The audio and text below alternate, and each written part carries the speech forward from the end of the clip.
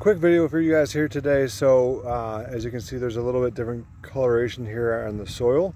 That's just a pile of spent coffee grinds. So for your hop garden, any of your garden needs really, obviously, you can put spent coffee grains on there.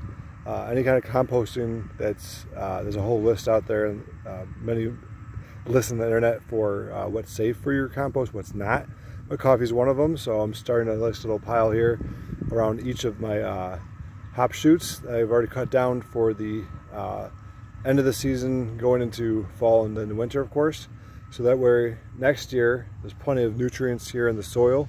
I'm going to put also a pile of crushed leaves all over this whole bed here, from this side on over. Still more cleaning up to do, but obviously more weeding to do too. But once I got all the weeds out, a layer of nice crushed leaves, brown leaves, will make a nice layer to protect it from more weeds as well. But of course the composting is more for the more nutrients. So there's nutrients in the leaves as well, but the leaves will also do a really great job of protecting the beds from more weeds.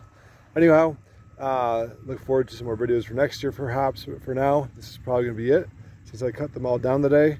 And all I did is kind of cut them down here to the lower level.